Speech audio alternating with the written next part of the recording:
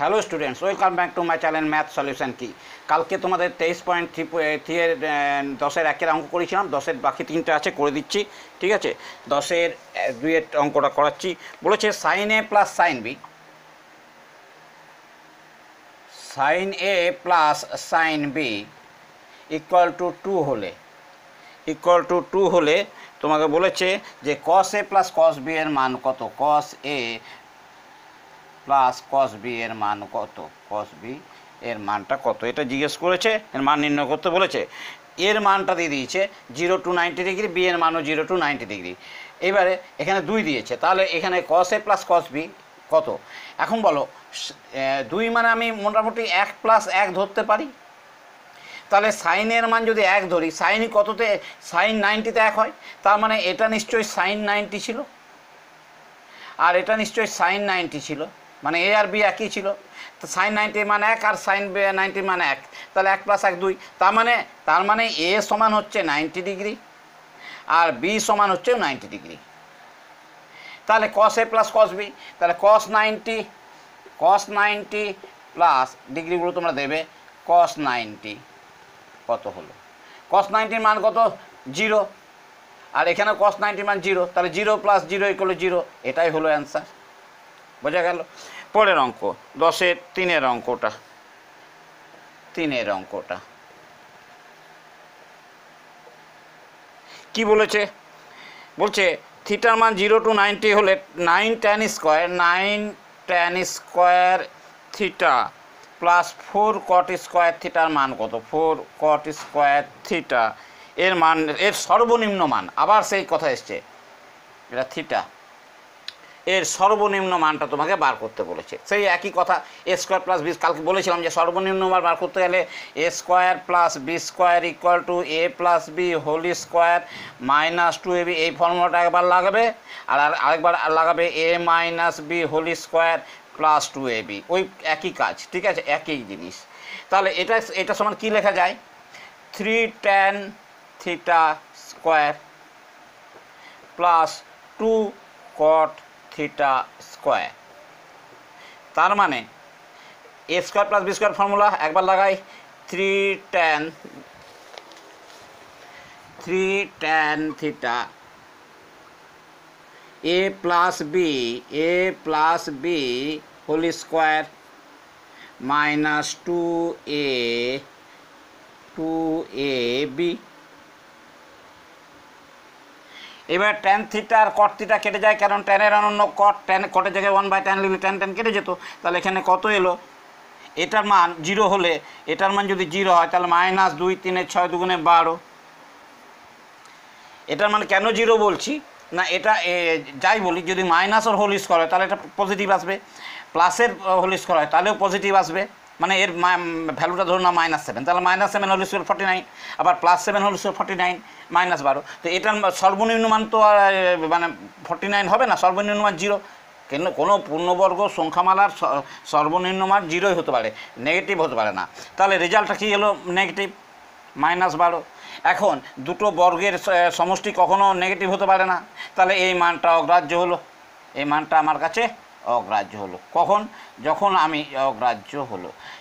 আমি এ plus B whole square minus 2ab এটা ফর্মুলাটা দিয়েছি।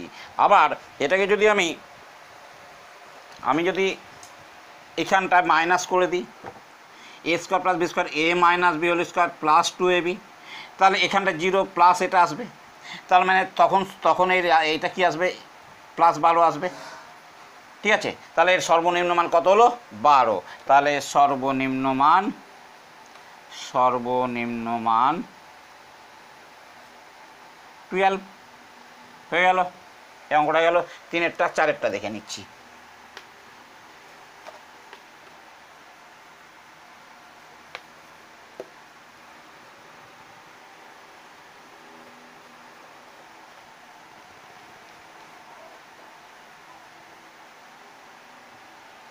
চারের অঙ্কটা করি এবারে।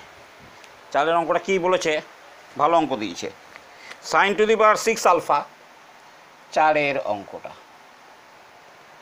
sin to the power 6 alpha plus cos to the power 6 alpha plus 3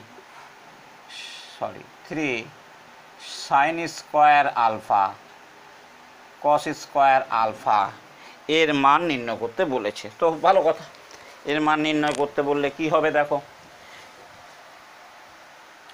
তাহলে এটা হচ্ছে sine square theta, sine square alpha whole Q করা যায় 6টাকে, তাহলে এটাকে cos square alpha whole Q করা যায়,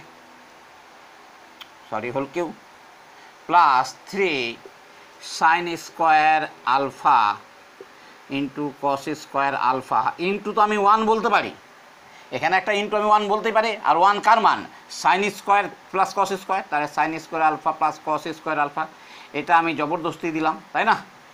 তাহলে ফর্মুলাটা কী হলো, এ Q plus B Q plus 3ab into এ প্লাস বি, তাহলে কার ফর্মুলা এটা ভালো করে বুঝে নাও, এটা কিউ হলো, এটা কিউ হলো, এটা এইটুকু ছিল, তারপর আমি এটা এক্সট্রা দিলাম, তো এটা এক্সট্রা মানে কি, এখানে একটা ইন্টু 1 আমি ধরতেই পারি, যে কোনো জিনিসকে এক দিয়ে গুণ করতেই পারি, তো একের জায়গায় sine square plus cos square লিখতেই পারি, আমি লিখেছি, তাহলে এ Q plus B Q plus 3a square B plus 3a square B into এ প্লাস বি, মানে এ প্লাস বি হোল কিউ এর ফর্মুলা, এ প্লাস বি হোল কিউ এর ফর্মুলা, আর sine square plus cos square মান 1, তাহলে 1 হোল কিউ ইকুয়াল টু 1, এটাই হয়ে গেল answer. হয়েছে 4একটা। Last অঙ্কটা দেখছি 5এর অঙ্ক দেখিনি, তারপরে পারলে হাইট অ্যান্ড ডিস্টেন্সে না 9 এরগুলো বাকি আছে, আবার কালকে তো করাতে ভুলে গেছিলাম, 9 এরগুলো শূন্যস্থান পূরণ ছিল। আচ্ছা ঠিক আছে, 10-এর লাস্টে এটা করাচ্ছি। 10-এর 5 বলছে cosec square theta equal to 2 caught theta, বলছে থিটা 0 to 90 ডিগ্রি, তাহলে থিটার মানটা তুমি নির্ণয় করো। আচ্ছা, এই অঙ্কটা অনেকভাবে করা যাবে, কিছুই নেই অঙ্কটার মধ্যে।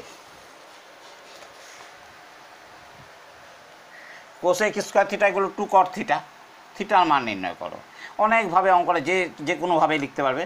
আচ্ছা, কোসেক স্কোয়ার মানে 1 প্লাস কট স্কোয়ার লেখা যায়, 1 প্লাস কট স্কোয়ার থিটা, এটাকে এই পাশে নিয়ে চলে এসো, minus 2 caught theta equal to 0, ওপাশ থেকে নিয়ে চলে এসছি ওপাশে 0, তাহলে এ square minus 2ab plus B square, এ স্কোয়ার 1 মানে 1 স্কোয়ার বলায়, এ square minus 2ab plus B square formula চলে এসছে, তার মানে এ minus B whole square equal to 0, তাহলে 1 minus caught theta equal to 0, তাহলে 1 ইকুয়াল টু কট থিটা, তাহলে কট থিটার কটটা টেনের অন্য, টেনের 1 মান কত, 0 1/√3 1√3 0 1/√3 1√3 10, তার মানে 10 45, তার মানে কট 45, 1 মানে তো একই ব্যাপার, তাহলে কট থিটা ইকুয়াল কট 45, তাহলে থিটার মান কত এলো 45 ডিগ্রি, এটাই হয়ে গেল অ্যান্সার। বোঝা গেছে?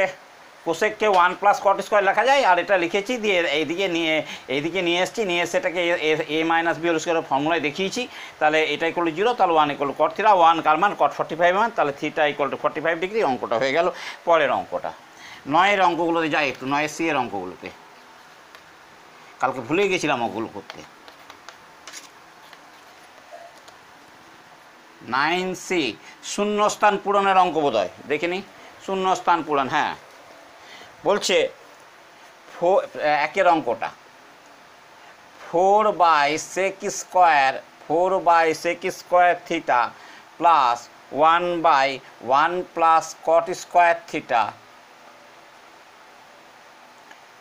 Plus 3 sine square theta, 3 sine square theta এর মান শূন্যস্থানে করতে বলেছে। ঠিক আছে, করছি দেখো। 4 সেকটা কার অনন্য, কসের, তাহলে cos square theta plus 1/1 plus cot square মানে কোসেক স্কোয়ার থিটা, এটা যা আছে থাক, 3 সাইন স্কোয়ার থিটা। তার মানে ফর্মুলাগুলো সব মনে রাখতে হবে, মনে মানে অঙ্ক করতে করতে প্র্যাকটিস হবে, ফর্মুলা কখনো মুখস্থ হয় না। 1/কোসেক স্কোয়ার, কোসেকটা সাইনের অনন্য, তাহলে এখানে sine square theta plus 3 sine square theta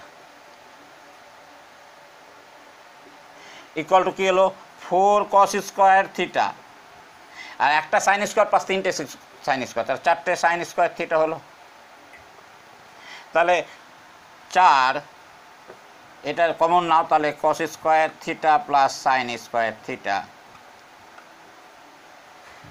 equal to 4 × 1 = 4, তার মানে 4 হলো শূন্যস্থানে 4 বসাবে, হয়ে গেল অ্যান্সার শূন্যস্থানে 4। একের অঙ্কটা হয়ে গেল। 2 এর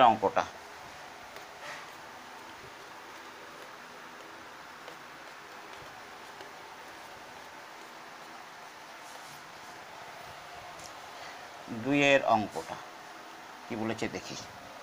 বলছে sine theta minus 30 degree half হলে তোমাকে কস থিটার মান বার করতে পারবে। তোমরা থিটার মান জানলে কস থিটার মান জানতে পারবে। তো দেখি কি করা যায়।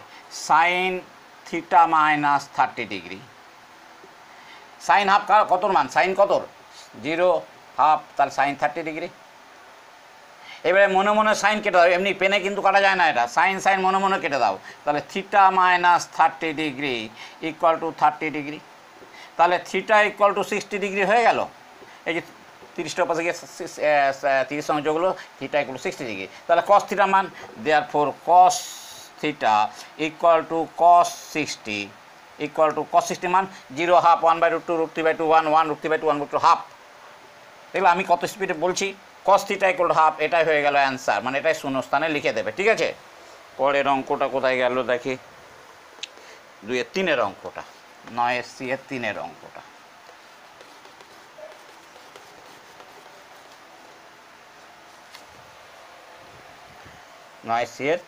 অঙ্ক। cos square theta minus sine square theta = half. আর তোমাকে বলেছে cos to the power 4 theta minus sine to the power 4 theta এর মান নির্ণয় করতে। তার মানে এটা কী লেখা যাবে, cos square theta whole square minus sine square theta whole square হয়েছে = স্কয়ার মাইনাস, এটা স্কয়ার ধরছি, এটাকে এ ধরছি, এটাকে বি ধরছি, তাহলে square minus B square formula a + b × a - b, a + b × a - b। এবারে cos স্কয়ার + sin স্কয়ার মানে 1 * cos square minus sin square মান দিচ্ছে হাফ, তাহলে 1 × হাফ মানে হাফ হলো অ্যান্সার, এটা শূন্যস্থানে লেখা যাবে। হয়ে গেল অঙ্ক আমাদের মোটামুটি 23.3 আমাদের শেষ হয়ে গেল। এবার আমরা হাইট অ্যান্ড ডিস্টেন্সের আজকে অঙ্ক সূচনাটা দিয়ে দিচ্ছি। ঠিক আছে, এবারে আমরা হাইট অ্যান্ড ডিস্টেন্সের সূচনাটা দিয়ে দিচ্ছি, পরের দিন আমি অঙ্ক করে দেবো। মানে আমি 24-এরটা করালাম না, কারণ অনেক আমার কাছে রিকোয়েস্ট আসছে যে হাইট অ্যান্ড ডিস্টেন্সটা করান। আমি হাইট অ্যান্ড ডিস্টেন্সটা শুরু করতেছি, পরে হাইট অ্যান্ড ডিস্টেন্স শেষ হলে আবার 24-এ যাবো। হাইট অ্যান্ড ডিস্টেন্স হচ্ছে 25 নাম্বার চ্যাপ্টার। ঠিক আছে, উচ্চতা ও দূরত্ব। এখানে কতগুলো জিনিস তোমাকে আইডিয়া করতে হবে। উচ্চতা দূরত্বের ক্ষেত্রে আমরা সেই ত্রিকোণমিতি একই কথা, সমকোণী ত্রিভুজের কথা বলবো। ঠিক আছে, সমকোণী ত্রিভুজ, এটাকে আমরা লম্ব বলবো, এটাকে ভূমি বলবো, এটাকে অতিভুজ বলবো। চিহ্নিত করব এটাকে পি দিয়ে, এটাকে এইচ দিয়ে, এটাকে বি দিয়ে, এটাকে থিটা ধরলাম।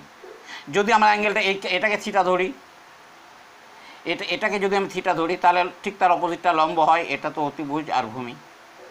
ঠিক আছে, আর এই সমকোণী ত্রিভুজের ক্ষেত্রে বাকি কোণ দুটো তো সূক্ষ্মকোণ, এই নিয়ে আমরা আলোচনা করব। তার আগে আমাদের ওই একটু উন্নতি কোণ অবনতি কোণ সম্বন্ধে আইডিয়াটা আসুক। আচ্ছা, তার আগে দৃষ্টিরেখা। মনে করো এখানে সূর্য মামা কিরণ দিচ্ছেন, তুমি এখান থেকে দেখছো কোন এই রেখায় বরাবর দেখছো, আর এটা অনুভূমিক রেখা, এটাকে সবসময় অনুভূমিক রেখা বলে। ঠিক আছে, এটাকে অনুভূমিক রেখা। তাহলে তোমার এইখান থেকে একটা লম্ব কল্পনা করো, এখানে তোমার চোখটা